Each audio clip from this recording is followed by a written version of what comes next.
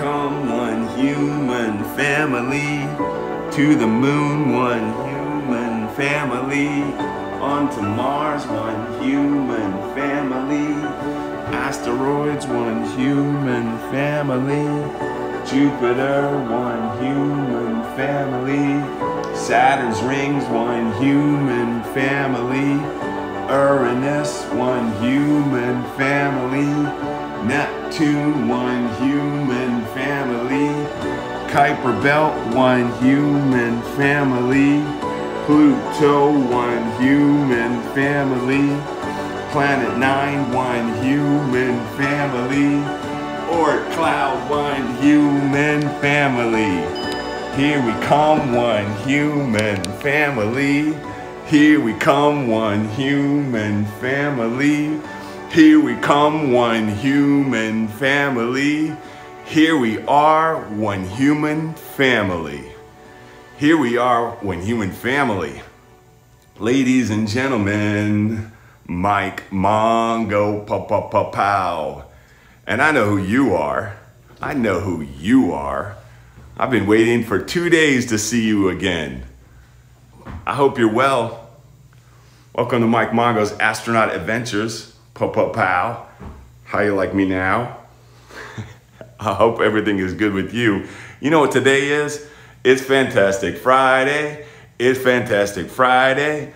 It's Fantastic Friday. It's Fantastic Friday. It's Fantastic Friday. It's Fantastic Friday. It's Fantastic Friday. It's Fantastic Friday. It's Fantastic Friday. It's Fantastic Friday. Did you figure it out yet? It's Fantastic Friday. Pow. And we, this entire week, have been asking this question. How can I be an astronaut? Pow. How you like me now? And we got all kinds of insight. And we got a special guest today. My people, we've got a special guest today. Her name is Therese Jones with S.I.A, the Satellite Industry of America. She's amazing. We've been working together for a while, she and me. And Cyan Proctor, and David Lockett, and Juan Diaz Jose Infante. Like, I mean, some of my friends. Juan Diaz Jose Infante, yes. All of my friends. And Tiffany Frierson. Yeah. People that get to work together to encourage you to pursue and get astronaut jobs in space. Holy moly, Jeff Spicoli. Yep, that's the rights. That's the rights, all rights. Getting you in space is job one. Getting you to space. Getting you to do the things. Well, actually, getting you to do the things that get you to get to space, that's job one. Getting you to do the things that get you to get to space. That's job one. Getting you to do the things that get you to get to space. That's the whole deal. That's what we get to work on. And that's why you're here. That is why you're here. Look, if you being here and working to be an astronaut or practicing the same skills that allow someone to grow up to live, work, and play in space and become a human heir, allows you to have a joyful and satisfying life, I'm enrolled. I'm for that. Let's think about this. It's like global climate change and this kind of stuff. What if all we did was make the world a better place? Like, what if our goal wasn't necessarily to fix everything? It's just to make everything good.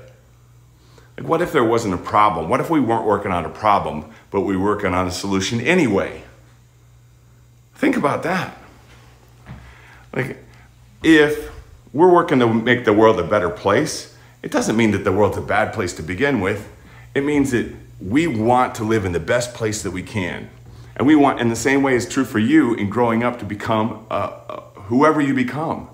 Whether you use these skills that we're developing on Mike Mongo's Astronaut Adventures to become a space explorer, a human heir, or you use them and find that there's something that you love doing. What if in studying to be a human heir or a space explorer or an astronaut, you discover something completely surprising about yourself, and that you pursue that. I did not know that I wanted to be a teacher when I was you. I certainly did not know that. And then I grew up and I learned all the stuff that I learned and had the life experiences that I had, and I began engaging with you.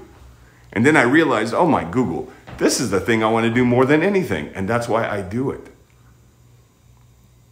This is the thing that I want to do more than anything. So that's what we should pursue. If we set a goal for ourselves and it's not the right goal, we're going to be unsatisfied. We're going to be, especially like, what if we have an idea like we want to do something, but then when we do it, it doesn't fulfill us? That's not bad. That's learning about ourselves. When we learn about ourselves in this way, it is wonderful. It's surprising. When I was you, in fact, first thing, I wanted to be a superhero, then I wanted to be an astronaut, and then I wanted to be a rock star. And then when I got to be in between me and you, I realized I didn't want to be a rock star.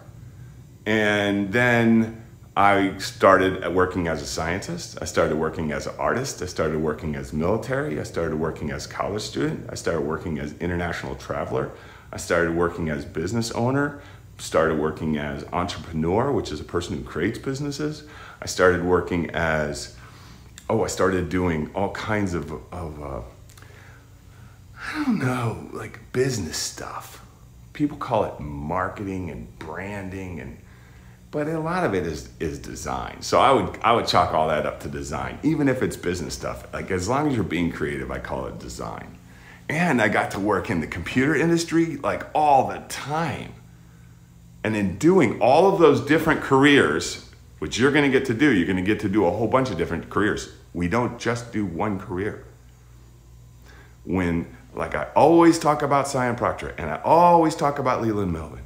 They brought so many careers to what they did to being an astronaut. And Nicole Stott is an astronaut, and she is also an artist, and she brought art to astronautics. So what are you bringing to astronautics? If being an astronaut is your goal, what are you bringing to it? If you look at it like not how to solve a problem, but how to create a solution. Like the problem is, how do I become an astronaut? That's the problem. That's the problem. It's not a bad problem. It's like a math problem. How do I become an astronaut? But don't look at it like a problem. Look at it like a solution. Like becoming an astronaut is the solution for becoming who I am as a person. Have you ever thought about that? That you doing the things that you want to do and pursuing the things you have a passion for and that are in your heart, that you really love doing. Play is a lot of fun, and I like to bring play to everything that I do. But I didn't grow up to become a player. I bring play to all the stuff that I do. Even when I'm exercising, I make it a game. I make it fun.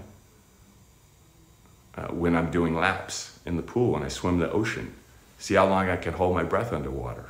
And I practice that. Stretching. I make it fun.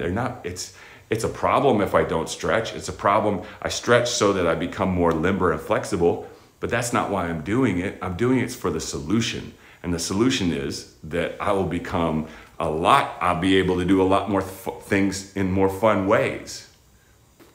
Learning about myself and expanding myself, or learning about yourself and expanding yourself, is the solution. You get to solve who you are. It's not a problem. Who am I? Who am I? Like, have you thought about that? What does it mean to be a human being? What does it mean to be a human being? Eventually, you will think about that.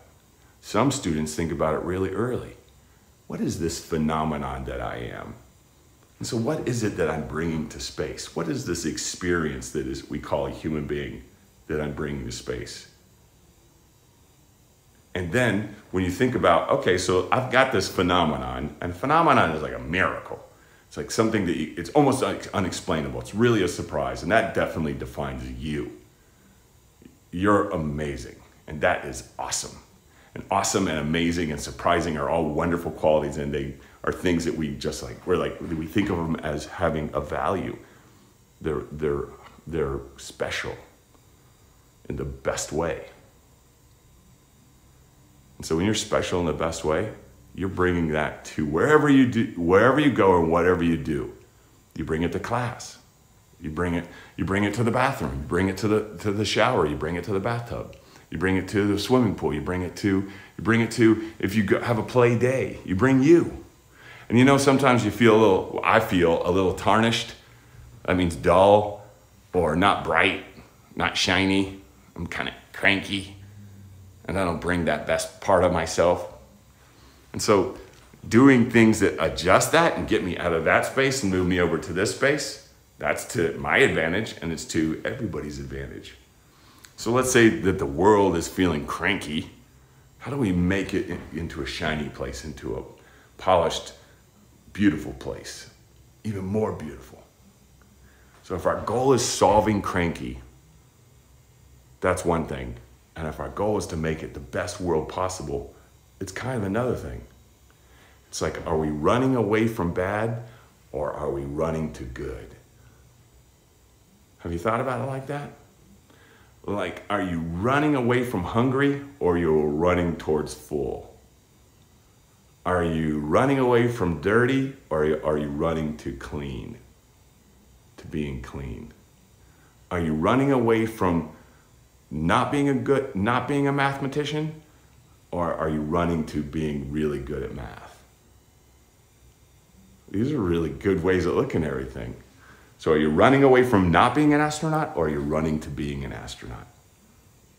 See the difference? I'm not running away from not being an astronaut teacher. I'm running to being an astronaut teacher. I ran, but once upon a time, I wasn't an astronaut teacher, and I just started moving in that direction. So it's like one step at a time gets us to where we're going. All right.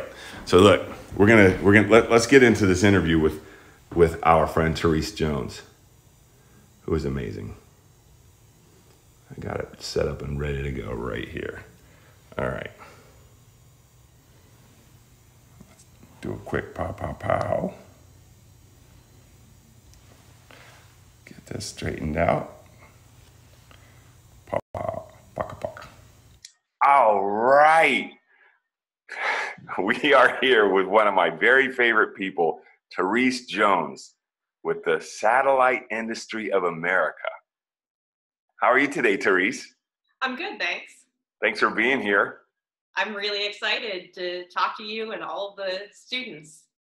Yeah, we've got to work together a whole bunch of times in the past. We have, and brought astronaut adventures to students all over the country. We did astronaut job fair at the Fernbank Science Center in Atlanta together. That was really great. The students were super enthusiastic, and I think saw themselves as astronauts by the end of the day. Absolutely. And that's the most important thing, I think, is being able to see ourselves in roles and in jobs. Yes, definitely. So what is your job? So I work with about 50 different space companies, and I sort of translate between the companies and mostly the US government, but we work sometimes with international governments too. And we talk about how to make new laws and rules in space. So it's everything from when people are permanently living on the moon, how do we sort of share resources on the moon, to how to make sure space junk doesn't crash into itself. And, we don't want astronauts to be hit by things in space. We want to keep space clean. And then, just making sure that people on Earth get to use the benefits of space. Like, you've probably used GPS in a phone before to figure out where you're going. People use images of Earth to do things like not just look at weather, obviously, but to see how land use is changing, to see, places where there's deforestation and trees are being cut down, and trying to figure out how to fix problems like that. How many satellites are in space right now? I think it's around 2,500 that are still active. There are a lot of dead ones up there too, and that's a problem because they might run into other things. Can anybody put a satellite up? Yeah, so there are these satellites that are about 10 centimeters on the side. They're called CubeSats, so they're like this big. And we've even had elementary schools launch them into space before. So space is really becoming accessible to the everyday person. And it's not just, elementary schools in the United States. It's students from all over the globe. I know students in Kenya recently launched one. So it's really becoming accessible too. Our friend Juan Jose Diaz Infante, he has a program where he teaches elementary school students and high school students how to build satellites out of everyday objects and common things so that everybody feels connected to space. I'm super excited to see even students, be able to put their dreams in space. So today we've been talking about being an astronaut. Did you want to be an astronaut when you were a young kid? I really liked space. I was really into astronomy. So I saw myself being an astronomer more than an astronaut. Okay. What's the difference between astronomy and astrology?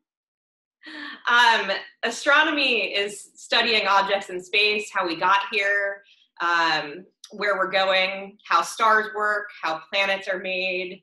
I worked on galaxies and how they're built. So, billions of stars, and how they change over the history of the universe. Astrology, some people think that where the sun is in the sky relative to the constellations and where the planets are can tell you about the future. Astronomers don't really believe in that component. So they're just two words that kind of sound alike, and they both are about stars on the surface, but then one is really how something looks, and the other one is how something is more about science.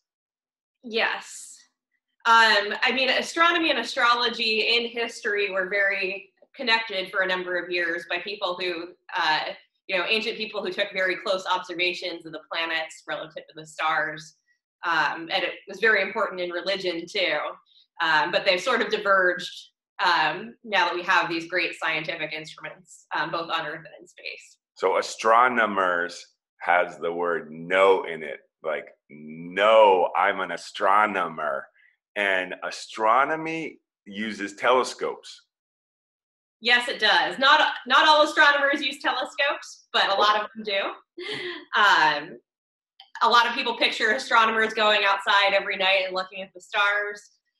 Even astronomers who use telescopes often only use them a few nights a year. You do stay up all night using huge telescopes. There are some that are even 10 meters across, so very big, and many stories tall. But then they spend a lot of time on their computers looking at the data and trying to figure out what it means. Do astronomers become astronauts? Not too many astronomers become astronauts. They can be astronauts, but NASA often looks for engineers, geologists, even teachers to become astronauts. There are a couple astronomer astronauts, but more geosciences. So are a lot of engineers astronauts? There are a lot of astronauts who are engineers, yes. And I think one cool thing about the space industry today is that there are a bunch of companies, commercial companies, that are about to launch people into space. So you'll have people from a wide variety of backgrounds who will be able to go into space, not just those with the technical training like NASA and other space agencies have traditionally taken. I always explain to students, and you and I have talked about how when young students get to be our age or your age, and that they will be able to be all kinds of different professions, because we'll have space hotels and we'll have opportunities for people who are just regular people doing things that aren't astronauts. They're not astronauts, but they're space professionals.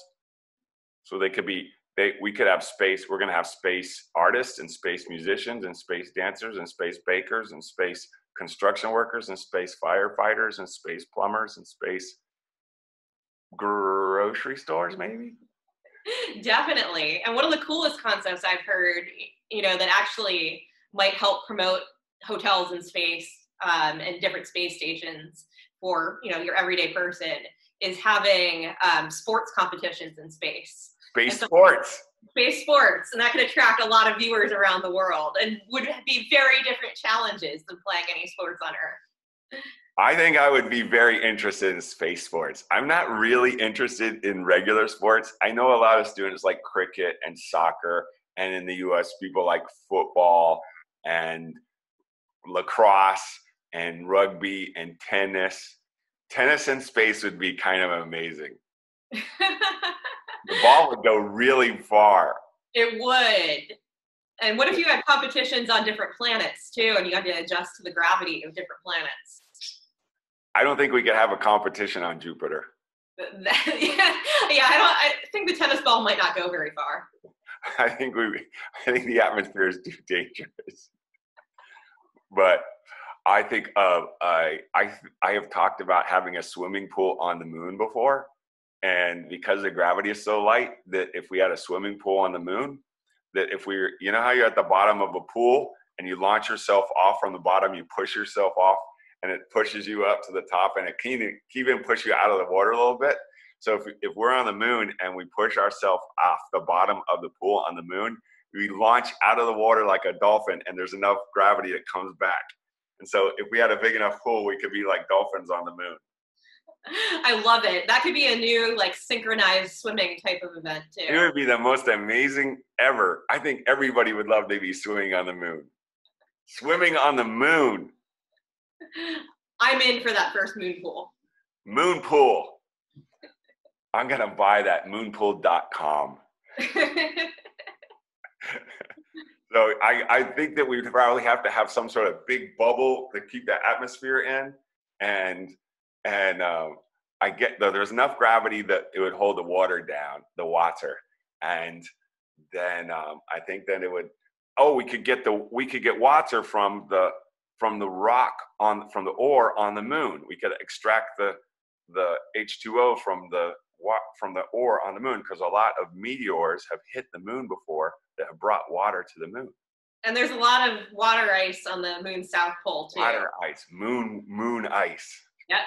There's another business is making ice cream from moon ice. And the only place you can get it is to go to the moon. So somebody could open up a moon ice or a moon shave ice stand on the moon. And people go to Hawaii and get shave ice all the time because it's very famous.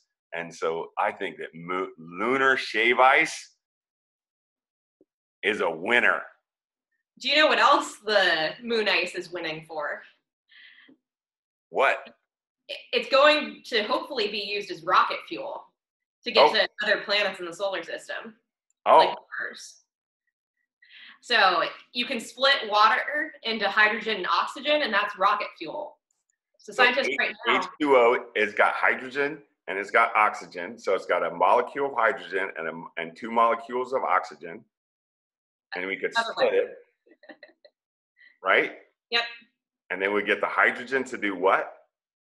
So hydrogen is used as rocket fuel. So is oxygen.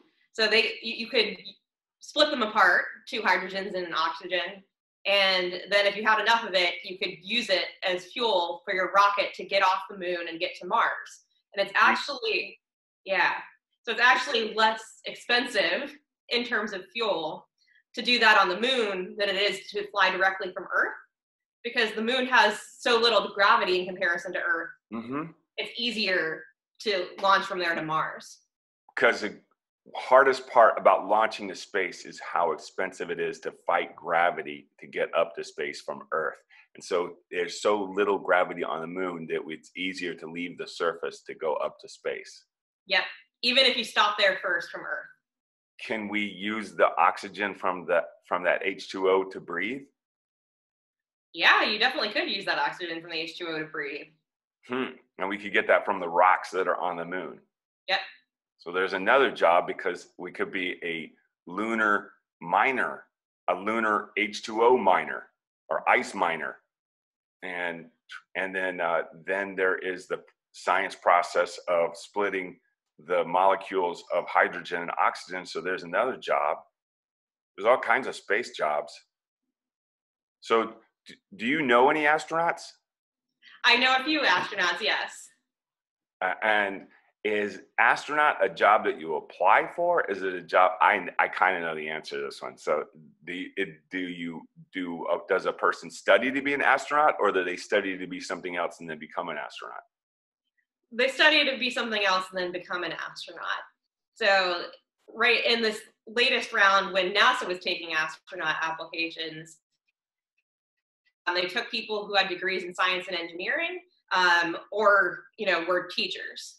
So those are the degrees right now NASA takes. But again, as all these commercial companies are starting to send up astronauts, they don't really care what degree you have.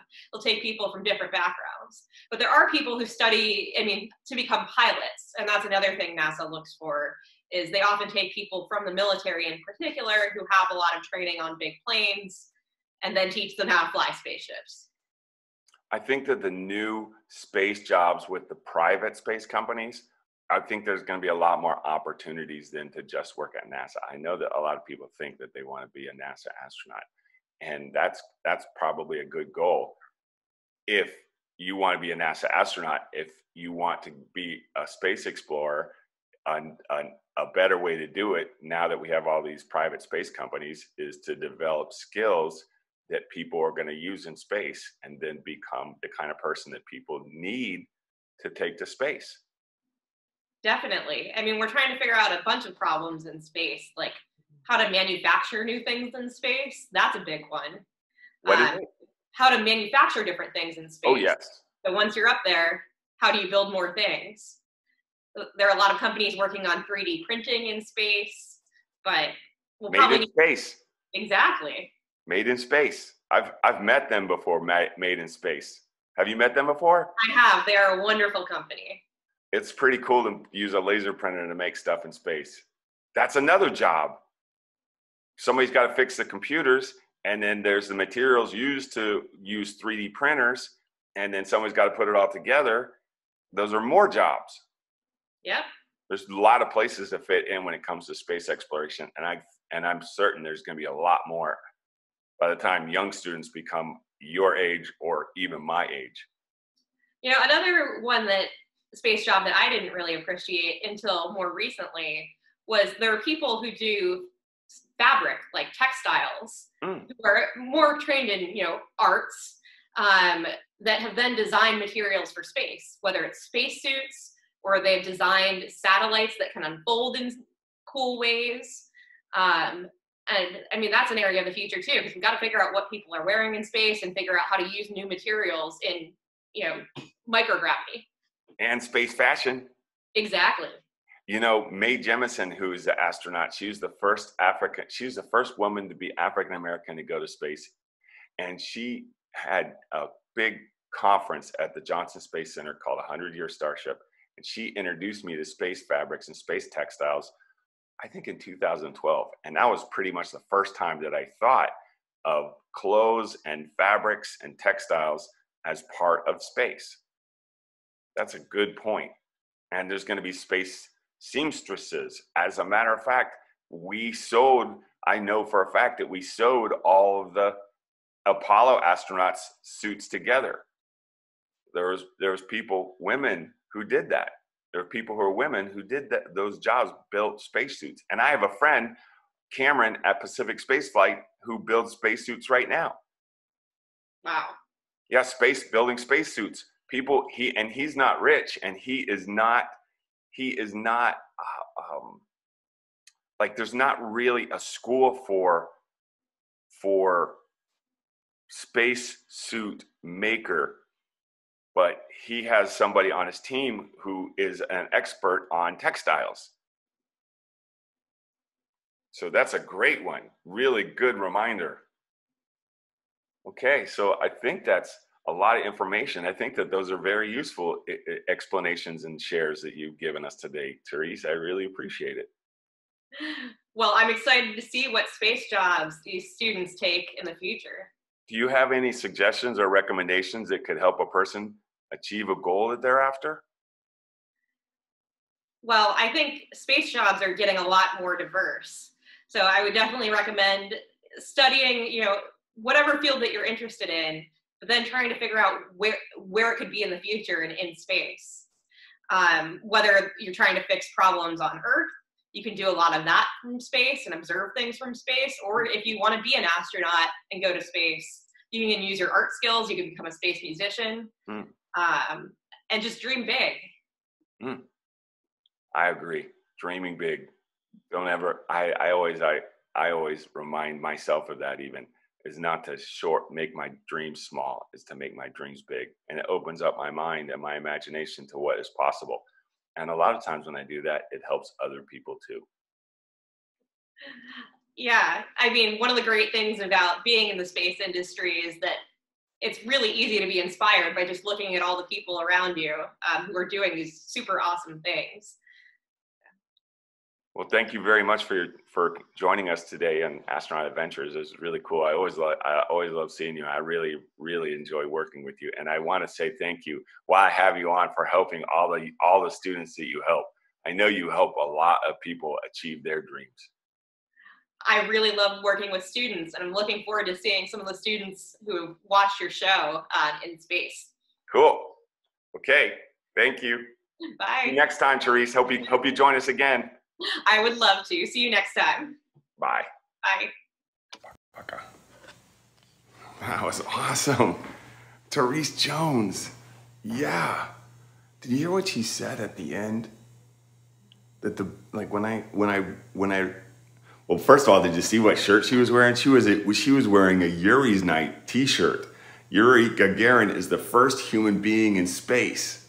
And Yuri Gagarin went to space when we didn't know anything about space really.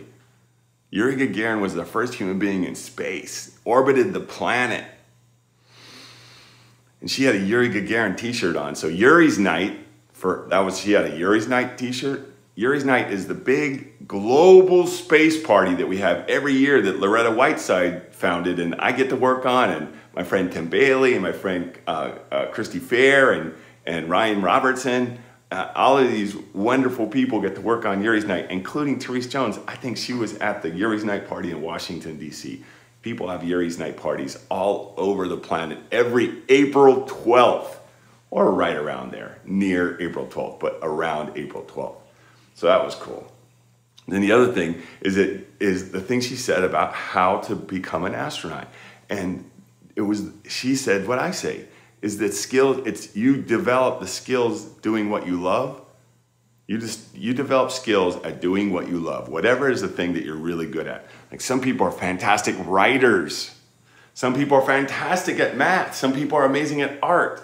Some people are great athletes. So develop the skill that you're amazing at. Follow your interests. Do the thing that you love. That's what you're going to be bringing to astronautics. And another thing, when doing that, there's another side to this. So believe it or not, once I was not terrific at mathematics.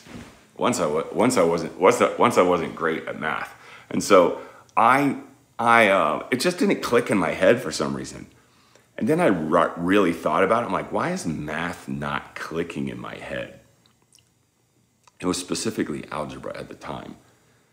And so then I realized I'm not concentrating on it the way that I can.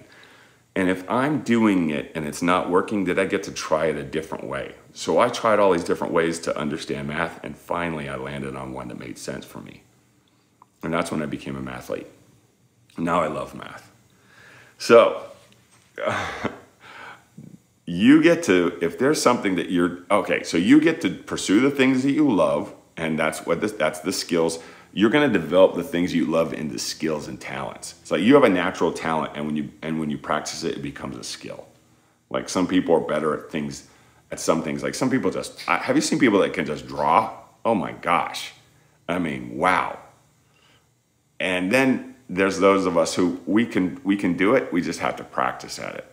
And so, oh yeah, you know what? It reminds me. Remember the space cat? Let's look at the space cat for a second. Remember the last space cat? So I've drawn a space cat every single day. I mean, every single class this week. It was here, baka baka, baka baka. All right. Remember space cat? All right. So, and what I did was, and this is all about practicing. This is really about that. Let's do this. Let's bring this over set ourselves up for success. Okay, so remember what I did? I went right over here and I said, I Googled cat face. I think I Googled cat face. Yeah, remember that cat right there? Remember that cat right there? And then I, look at this cat face right here. Can you see that? That's a pretty good one. All right, wait. Remember this first cat face? This reminds me of my cat, George. George is my favorite cat. And I love George so much. And let's get this open up and check out this cat right here. There we go. Look at that. So then you practice drawing anything and you become really good at it. So this cat face, I remember the cat that I drew. First of all, I drew it kind of small. So let's get really into the game right here. The very first thing is draw this nose right here. All right? And then this part right here. This part right here. There's a nostril right here. I mean, do you remember the first one I drew? And now this is the third version of our space cat. And I think having a cat in space is a really cool idea. I think the cats in space will be very successful as creatures. Monkeys work really well in space. Have you seen space monkeys? Yes, space monkeys is a thing. So, then we go right here, this little dot right here. And then don't forget this. This is like a moon-shaped eye. And then this part right here is very important. Cat's got this kind of, like they call it a moon shape. Ooh, look at that eye. Look at that. This is so good. All right. And same deal over here.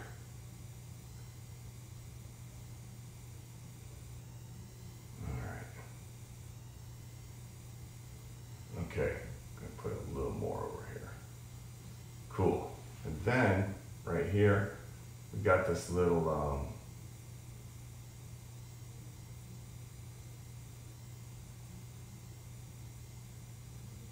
and then I follow up and see where it goes. Kind of goes right there. And then same deal over here. This one goes over here. Right here. And then right here, cat's got cheekbones. Cat's got cheekbones. And then top part, ears. So the interesting thing, I draw the top of the head right here. And then this part right here, this ear. And then this part right here. And then the angles comes to a point. Goes back up, out, over, and then the ear right here, and then that right there. All right, I hear you, We got time. And then there's some stripes right here.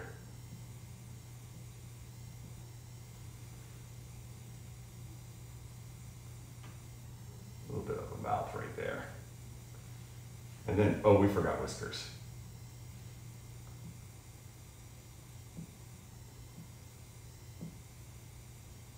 Whiskers are very important for cats. Whiskers add balance to a cat. Okay, look at that. Oh, wait, have you been missing this entire time? I'm so sorry. Look at that. Look at this new space cat.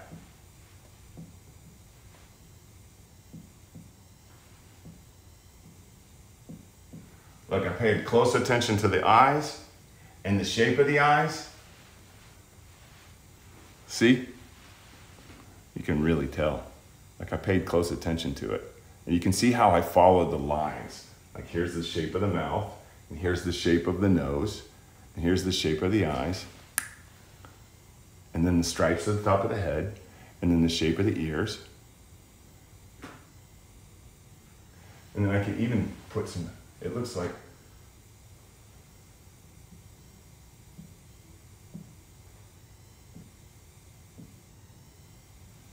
a little bit like that right there.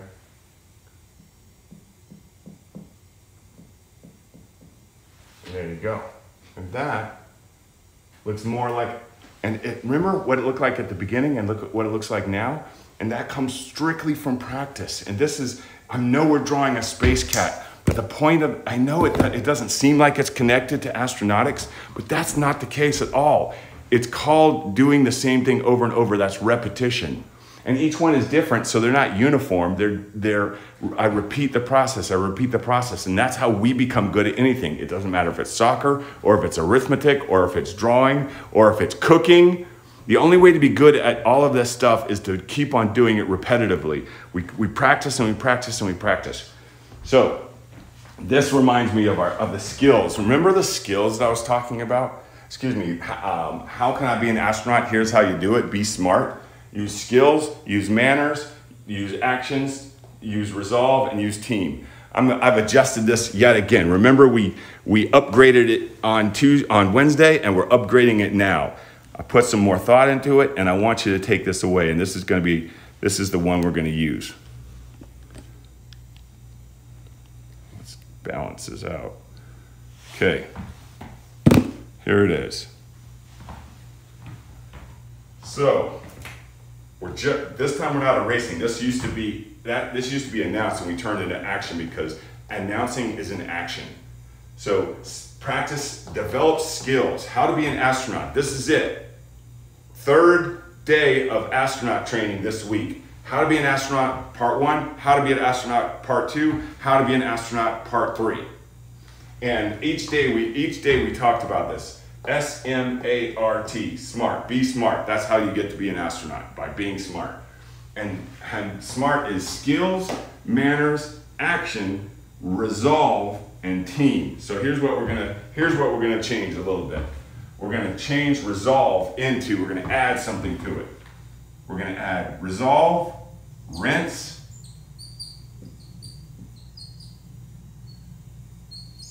and repeat.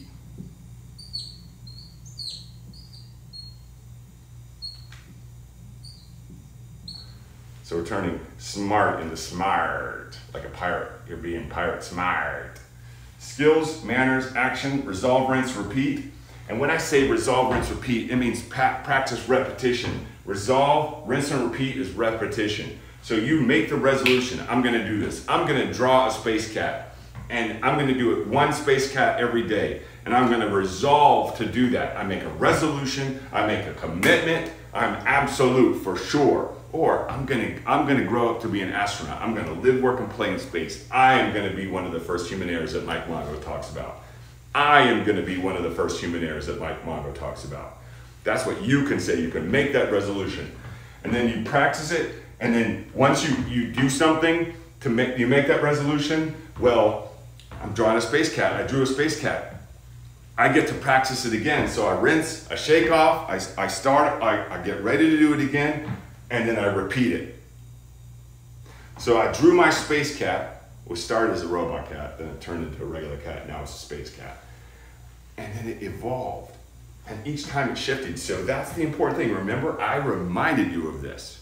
That the things we do, we get to be flexible, we get to shift. Because we may start out one way. A seed for an apple tree starts out one way, and then it grows into an apple tree, and then it has apples. Look at how it changes and shifts to make the thing that it was after in the first place. An apple seed doesn't get to be an apple unless it has to germinate, it has to be in the ground, it has to get water, it has to grow, it has to take time to develop branches, and then it becomes mature, it bears fruit, and then you have your apple. And we're like that. So we're the seed, and we make the decision. We want to be an apple. If we're a seed and we want to be an apple, we have to go through that. We get to go through the steps of being a tree. So we get to resolve. That's what we're going to do. I want to be an astronaut. We're going to do what it takes, practice skills, manners, take action, and be good on a team. And then we're gonna after we do that, we're gonna shake it off. We're gonna rinse off.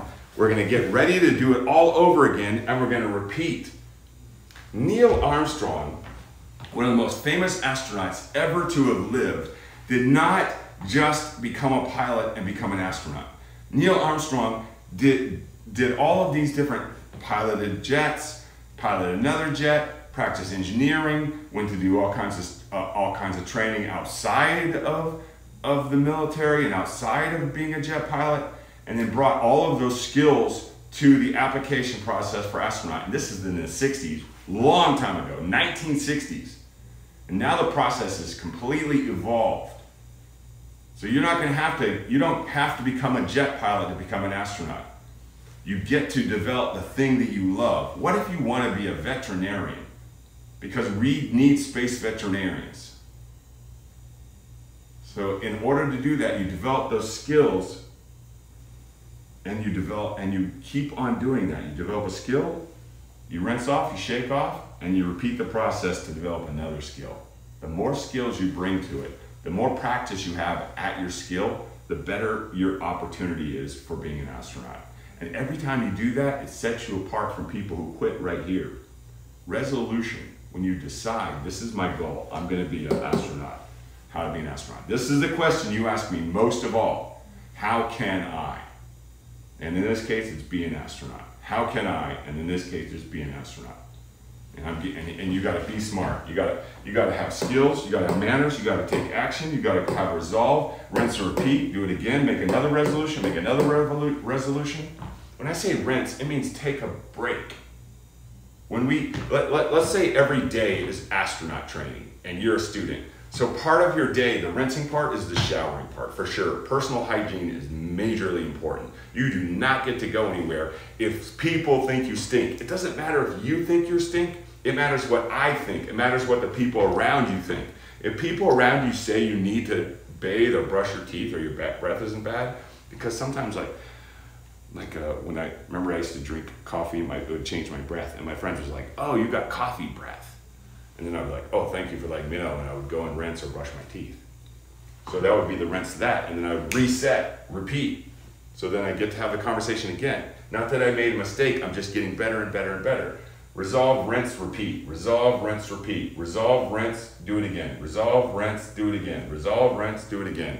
So every time I put on a new shirt, I'm getting ready. Every time I do a new show, in between, I rinse, I eat, I chill, I relax, I go for a swim, I practice exercise, I practice my drawing, I practice my letters. These are important things. So there was one other thing, the team. Now I'm going to change that one too. Team work.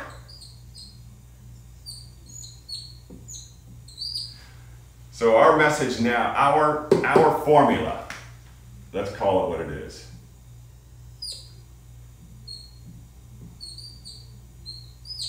The SMART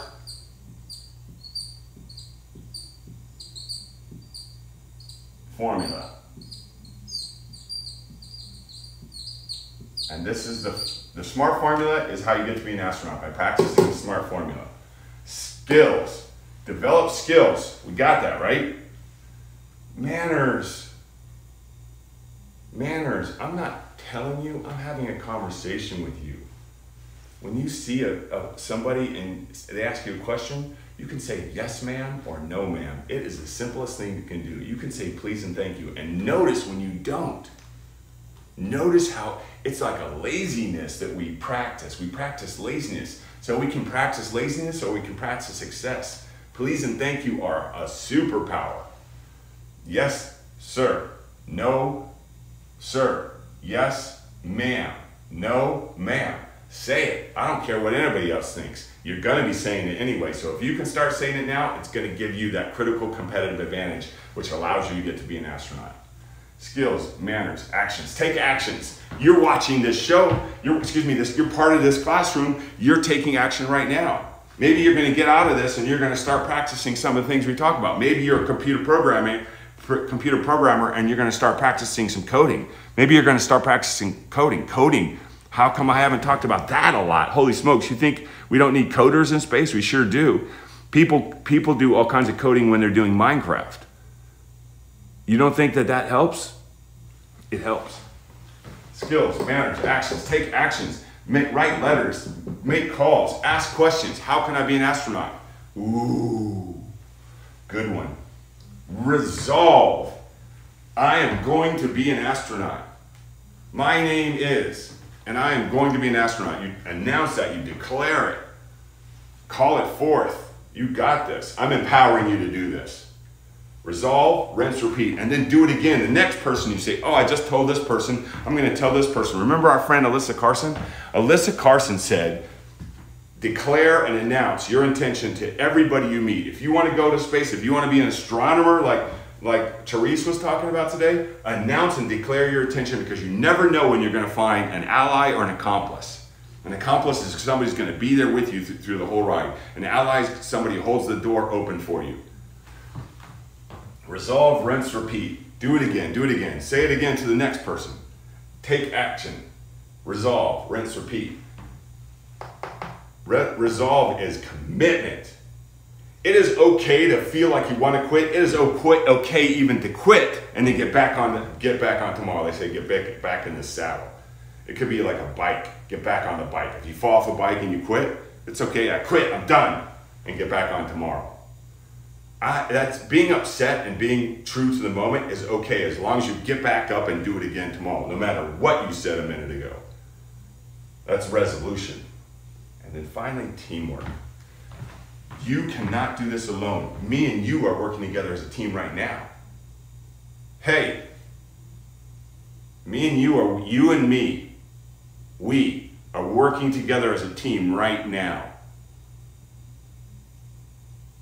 You're already practicing this. Are you helping at the house? Are you helping with your sister? Are you helping with your brother? Are you helping with your cousins? Are you helping with your grandmother? Are you helping with your mom? Are you helping with your dad? Are you helping with your uncle? Are you helping with your neighbor? When you see somebody who needs help, do you run to help them? This is being a team player. You don't come naturally this way. None of us come great at this stuff. We all practice it. Those are developing skills. The SMART formula takes practice. Resolve, rinse, and repeat. Just to decide this is what I'm going to do, and it's not going to be easy, and everything that's worth doing is hard. And then you get it, and it's yours, and nobody can take it away from you. That's an awesome power. The SMART formula: skills, manners, actions, resolve, rinse, repeat, and teamwork. And you can just say skills, manners, action, resolve, and teamwork. How to be an astronaut. You know what resolution is? Listen to this. Let me share something with you. This is super important. It means I'll never quit. I'll never quit in encouraging you to be a space explorer. I'll never quit. I'll never give up on you. I believe in you. You've got me with you this entire time. From here on out, I am in your corner, guaranteed 100%. For sure, for the rest of your life. You might make mistakes, and I'm going to help you through them. And when you have successes, I'm going to celebrate them with you. You're a champion. You're leading the way, not just for me, but for all of us. You are a champion. You're leading the way, not just for me, not just for you, but for all of us. And I celebrate you, and I'm going to be with you. You can count on me. And there's other people around you, people you haven't even met, who you are going to be able to count on for the rest of your life, because we can depend on you. And that's teamwork. Never quit, never give up, never surrender. You're a champion. You are amazing. You cause amazement. You make us all proud. When we see you, we cheer. That's a leader. And I am grateful to have you in my life. We've been waiting for you this entire time. Glad you made it. Now let's get ourselves to the future, because it's going to be awesome. And that's it. This has been our week of how to be an astronaut.